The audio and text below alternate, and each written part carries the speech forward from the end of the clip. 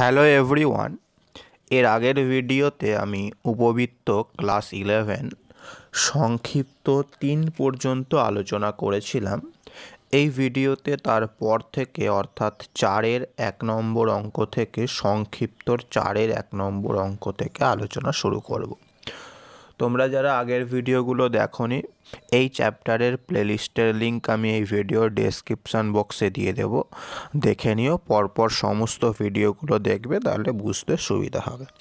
আর এই যে পিডিএফটা থেকে আমি তোমাদের পড়াচ্ছি, সেই পিডিএফটা যদি তোমরা ডাউনলোড করতে চাও, যেখানে শুধু এই চ্যাপ্টার না, পুরো বইয়ের সমস্ত চ্যাপ্টারের সমাধানগুলো তুমি পেয়ে যাবে, তার লিঙ্কও আমি ডেসক্রিপশান বক্সে দিয়ে দেব। ডাউনলোড পিডিএফ লিখে দেওয়া থাকবে, সেই লিঙ্ক থেকে ডাউনলোড করে নিতে পারো।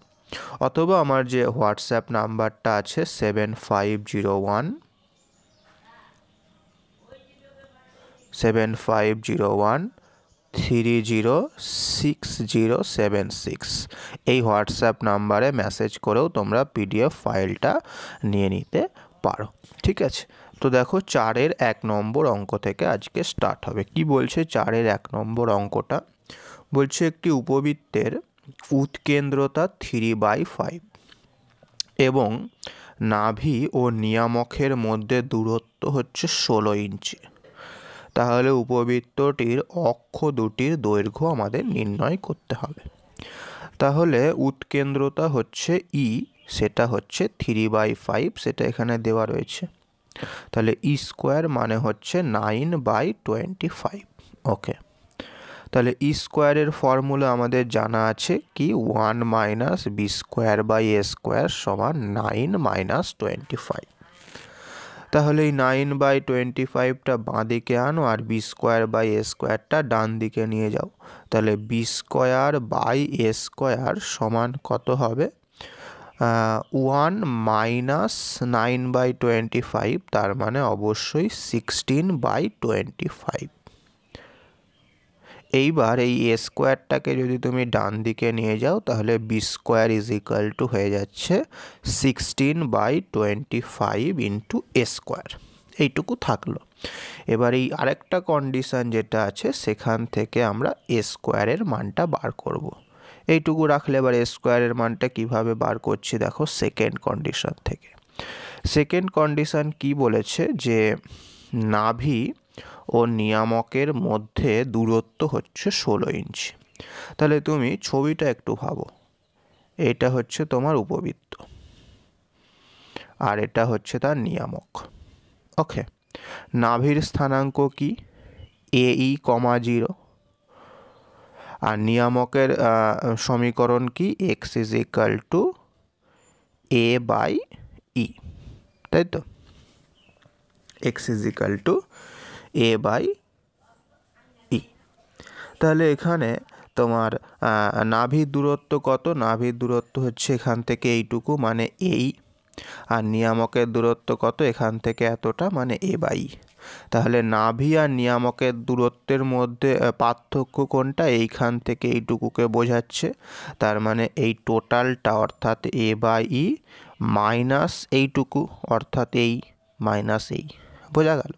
তাহলে নাভি আর নিয়ামকের মধ্যে দূরত্ব হচ্ছে a/e মাইনাস এই, সেটা প্রশ্নে দেওয়া আছে 16, বসিয়ে দেওয়া হলো। এইবার ই মানে তো আমরা জানি 3/5 বসে গেছে, ই মানে 3/5 বসে গেছে।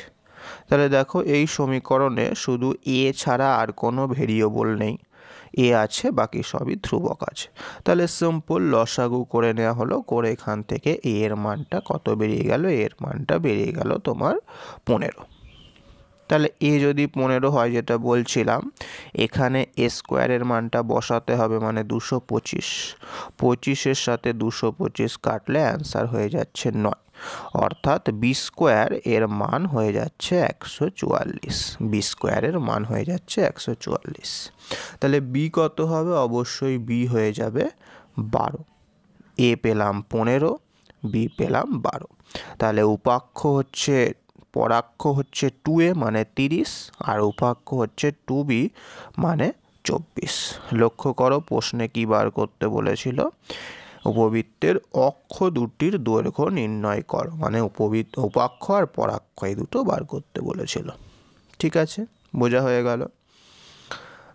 নেক্সট 4-এর 2 নম্বর কোয়েশ্চেনটা লক্ষ্য করো কি বলছে। একটি উপবৃত্তের উৎকেন্দ্রতা 1/4 ও তার দুটি নাভি যথাক্রমে 1,3 ও 4,-1 বিন্দু দুটিতে অবস্থিত উপবৃত্তের পরাক্ষের দৈর্ঘ্য নির্ণয় করো। খুব ভালো করে বুঝবে, উৎকেন্দ্রতা দেওয়া আছে 1/4 আর নাভি দুটির স্থানাঙ্ক দেওয়া আছে 1/3 আর 4,1। তাহলে প্রথমে আমরা উপবৃত্তের সমীকরণটা নির্ণয়ের চেষ্টা করব, তারপর উপাক্ষ পরাক্ষ এগুলো নির্ণয় করা যাবে।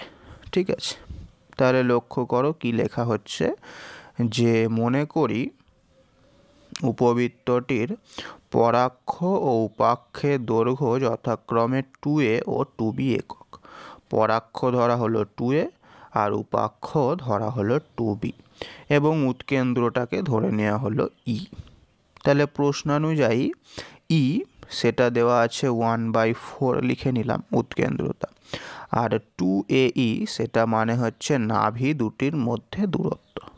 তাহলে নাভি দুটির মধ্যে দূরত্বের সূত্র 2ae, আর এখানে নাভি দুটির স্থানাঙ্ক দেওয়া আছে 1,3 আর 4,-1। তাহলে এই দুটো বিন্দুর মধ্যে দূরত্ব বার করতে পারবো, কোনো অসুবিধা নেই, বার করে ফেলো এই দুটো বিন্দুর মধ্যে দূরত্ব, সেটা হয়ে যাচ্ছে তাহলে √4 - 1 তার হোল স্কোয়ার, মানে এই সূত্রটা x1 - x2 তার হোল স্কোয়ার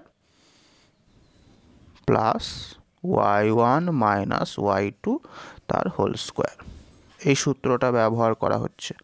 ঠিক আছে, ওকে, তাহলে এটা হয়ে যাচ্ছে তোমার 9 + 16, মানে এটা হয়ে যাচ্ছে 5। ই মানে তো জানি 1/4, বসিয়ে দিলে এ পেয়ে গেলাম এখান থেকে আমরা 10। ওকে, আচ্ছা, আবার এইখান থেকে আমরা বি বার করতে পারবো কিভাবে না, ই মানে যদি তোমার হয় √1 - b²/a², তাহলে ই স্কোয়ার কত হবে বলো, ই স্কোয়ার হয়ে যাবে, রুটটা কেটে যাবে, আর ডান দিকটা যদি লসাগু করো তাহলে a², আর এটা হয়ে যাবে a² - b²। ওকে, এবার এই a²টা যদি বাঁদিকে গুণ করে দাও তাহলেই এইটা চলে আসছে, লক্ষ্য করো এটা চলে আসছে, হ্যাঁ কি না, b² = a² × 1 - e²। এইবার এই সমীকরণেই আমরা ই এর মান বসাবো 1/4, এ যেটা পেয়েছি 10 বসিয়ে দেবো, তাহলে এই বি পেয়ে যাব, কোনো অসুবিধা নেই। তাহলে মানগুলো যদি বসিয়ে দাও তাহলে লক্ষ্য করো বি এর মান এখানে তোমার চলে আসছে 5√15/2 চলে আসছে বি এর মান। ক্লিয়ার? তাহলে এবার পরাক্ষ আমাদের বলেছিল, পরাক্ষর ফর্মুলা তো আমরা জানি 2a, তার মানে 2 × 10 অর্থাৎ 20 হয়ে যাচ্ছে পরাক্ষের দৈর্ঘ্য।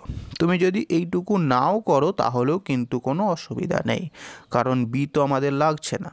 ঠিক আছে, যদি প্রশ্নে বলে উপাক্ষ বার করো তখন আমাদের বি প্রয়োজন হবে। এখন যেহেতু শুধু পরাক্ষ বলেছে, তার মানে a10 বার করলেই পরাক্ষের দৈর্ঘ্য বেরিয়ে যাচ্ছে 2a, মানে সেটা হয়ে যাচ্ছে আমাদের 20। ওকে, ক্লিয়ার? নেক্সট হচ্ছে তোমার প্রবলেম নাম্বার 5।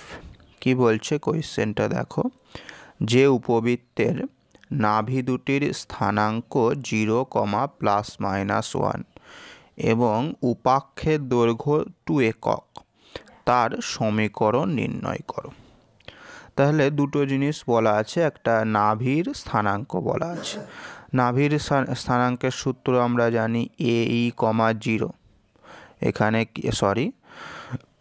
এখানে যেহেতু প্রথমটা 0 আছে, তাহলে আমাদের ওই দ্বিতীয় উপবৃত্তের কথা ভাবতে হবে, মানে 0, ±a।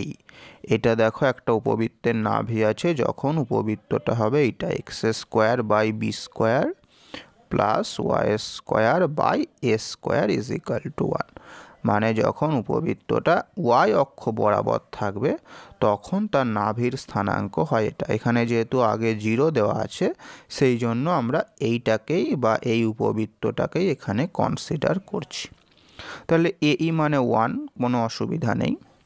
আর এখানে কি বলেছে দেখো, এখানে আরেকটা বলেছে উপাক্ষ। তাহলে উপাক্ষ মানে বি সবসময়ই ছোট হয়, উপাক্ষ সবসময় 2b আর পরাক্ষ সবসময় 2a। তাহলে এখানে উপাক্ষ যেহেতু বলেছে সেই জন্য 2b নেওয়া হয়েছে, 2b সমান 2, অর্থাৎ b সমান কত হয়ে যাচ্ছে বলো, b সমান হয়ে যাচ্ছে এখানে 1। ওকে, এবার এখান থেকে আমরা এর মানটা বার করব কিভাবে, দুপাশে স্কোয়ার করে দেওয়া হলো। ই স্কোয়ারের যে formula 1 minus B square by A square সেটা বসিয়ে দেওয়া হলো, এ স্কোয়ার দিয়ে গুণ করে দেওয়া হলো, তাহলে হয়ে যাচ্ছে এ square minus B square is equal to 1। তাহলে এ স্কোয়ার ইজ ইকাল টু কী হয়ে যাবে বলো, এ স্কোয়ার ইজ ইকাল টু হয়ে যাচ্ছে এখানে 1 প্লাস বি স্কোয়ার, এ স্কোয়ার হয়ে যাচ্ছে 1 plus B square, B square মানে তো 1, তাহলে 1 প্লাস 1 মানে এক্ষেত্রে এ স্কোয়ার হয়ে যাচ্ছে তোমার 2। এ স্কোয়ার যদি 2 হয় তাহলে এ কত হচ্ছে, অবশ্যই এ হচ্ছে তোমার √2, বোঝা গেল।